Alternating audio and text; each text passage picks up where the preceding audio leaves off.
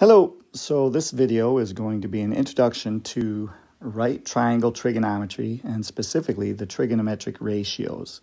After watching this, you ought to be able to find the value of a particular trigonometric ratio if you're given a picture of the triangle with the measurements of its legs and its hypotenuse.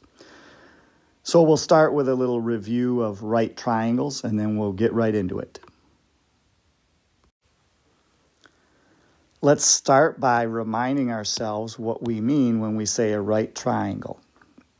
Hopefully you remember from geometry class that a right triangle is a triangle that has one 90-degree angle. Oops, that's not the best looking triangle I've ever drawn, but we'll call it that.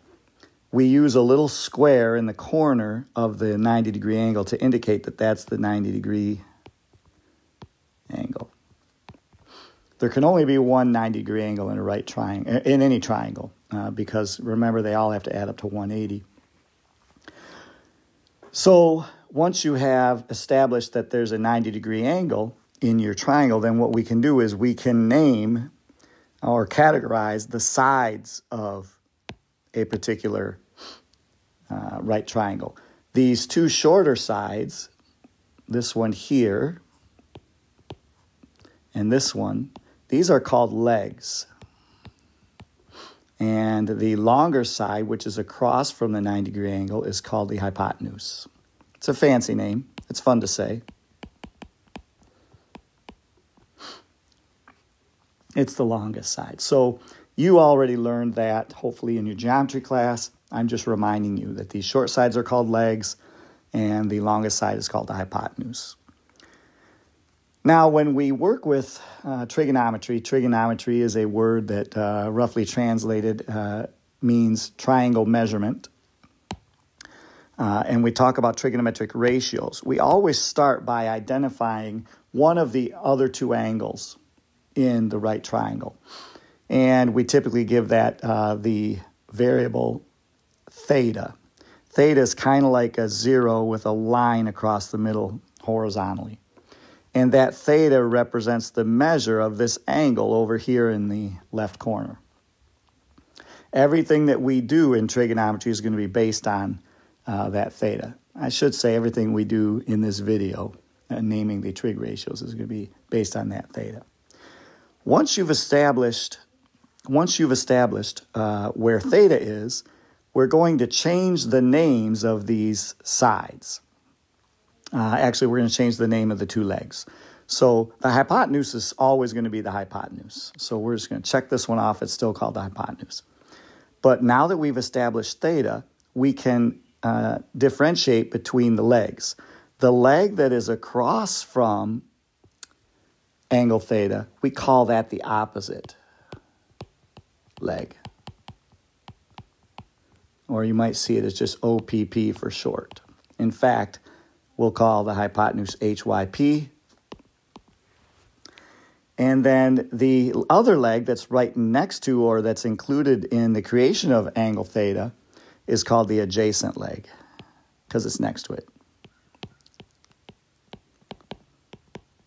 And we're going to abbreviate that ADJ for adjacent.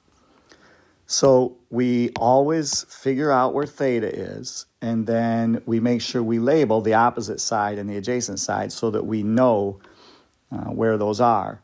And then the hypotenuse, of course, is always the hypotenuse. So those are the pieces of the right triangles.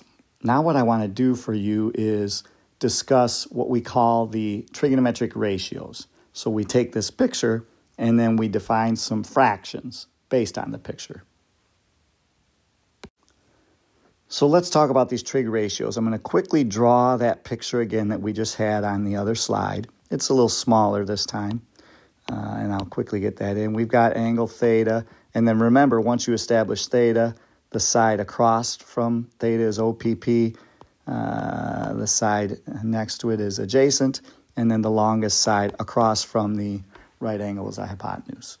From this picture, what we've done over the years is we've defined what we call trigonometric ratios. And in geometry class, you not only learned the trig ratios, but you also learned a fancy little saying to remember 3 of them.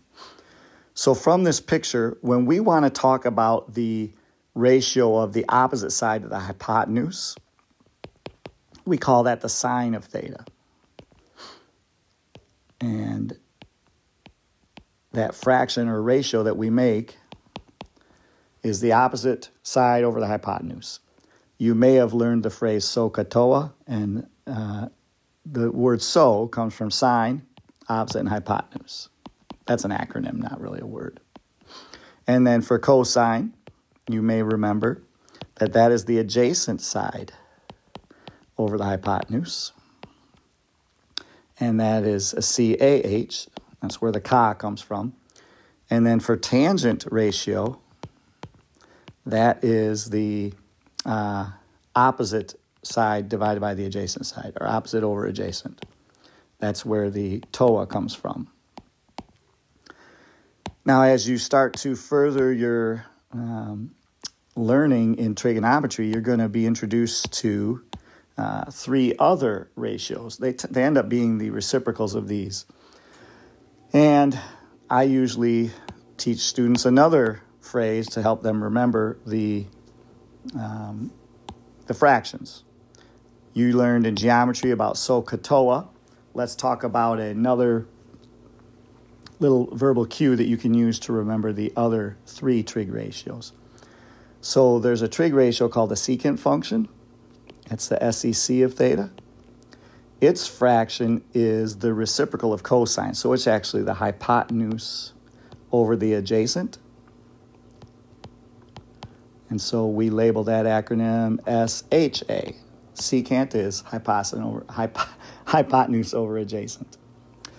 There's another one called cosecant, which is CSC of theta. That is the reciprocal of sine, so that's hypotenuse over opposite. And so that looks like CHO. And then there's a cotangent ratio, cotangent theta, COT, which is formed by the adjacent over opposite. It's the reciprocal of the tangent. And so if you write that out, that's CAO. And in my mind, that looks like SHA-CHO-CAO. SHA-CHO-CAO. So we have SOHCAHTOA for the original 3 trig ratios, and now we have SHA-CHO-CAO, and I'm stretching it here. CAO, I'm saying CAO. That's just going to help me remember how to set up the fractions. On the next slide, I've got a nice little table that has a summary of what we've talked about here. And if you want to take a screenshot of that or write it in your notes, that's probably not a bad idea. So as you can see here, I've just organized what we discussed on the last slide in a table. The original 3 trig functions, sine theta, cosine theta, and tangent theta. And then the 3 new ones, secant theta, cosecant theta, and cotangent theta. Put the acronyms in there so you can use those to help you remember how to make the fractions. But ultimately, our job is to just create these ratios. That's our goal for this particular lesson. Simply look at a triangle and write down the ratios for that particular angle. Let's do a couple examples and we'll wrap this video up. So as you work through these introductory problems, your goal is simply going to be to make a fraction. That's all we really want to do. We want to make a fraction. I'm just taking a second to write that down because that is what we're trying to do. Now, you need to make the correct fraction. And to do that, you need to know which ratio you're looking for. So in the problems that you're given in this first little lesson, we're just going to list one ratio, and we want to know the fraction for the tangent theta in this case that's associated with this triangle. So here's how we get that done. We're given a right triangle. Now notice this one's not drawn the way the triangles were in the other slides that I drew. It's rotated, and you just have to be careful and always start by labeling your hypotenuse and your legs. So first of all, right away I know that this 17 is the hypotenuse. There are 2 dead giveaways. First of all, the hypotenuse is across from the right angle. So that's part of it. But the more obvious way to do this is just to pick the longest side. The longest side of a right triangle is the hypotenuse. Now remember, we have these new names for the other legs. One's called opposite and one's called adjacent. You have to put those words in the right spot, and it has nothing to do with how long the legs are. The way you figure out the opposite and adjacent is you identify where theta is. Then to get the opposite side, you go across from theta and you label this one. So 15 happens to be the opposite. And then that adjacent side is the leg that helps form theta, and it's next to it. So this is the adjacent. Once you have hypotenuse, opposite, and adjacent labeled, then you can start to write down your fraction. You just go to our chart. The tangent of theta is that TOA, T-O-A. T-O-A stands for opposite over adjacent. And then we're ready to finish this problem off. Tangent of theta equals the opposite side, which is 15, over the adjacent side, which is 8. And we are done with this thing. These are fast. The only reason it took me so long is I'm trying to talk it out completely and explain everything, and also color in my highlighted answer. But it will go faster for you. You identify theta. You make sure you know the opposite and the adjacent sides, and the hypotenuse, obviously. That one's pretty easy to find. And then, based on the ratio that you're asked to find, you make your fraction, right? We're just making fractions today. Let's just try one more example, and you won't be listening to me until the next video. Okay, so let's do this thing again. Remember, we're just trying to make a fraction. The fraction will equal the cosecant of theta.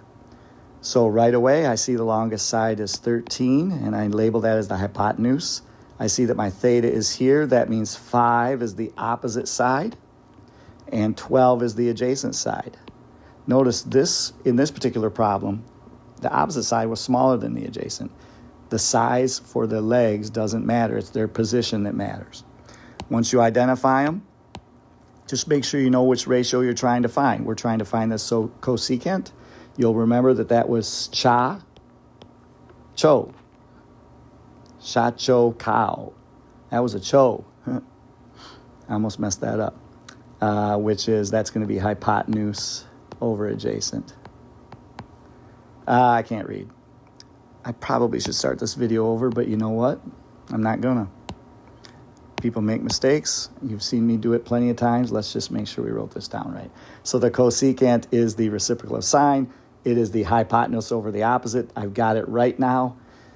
Let's make this fraction and get out of this video before I make any other mistakes. So here we go. The cosecant of theta is the hypotenuse, which is 13, over the opposite side, which is 5. Whew, yes, I've got it right. I'm going to highlight that thing, and I'm going to get you out of here. Okay? So when you first start working with trig ratios, all you're doing is making fractions. Once we get the hang of this, we'll start considering these trig ratios as functions and investigating their properties. Good luck with these. Let us know if you have any questions. Take care.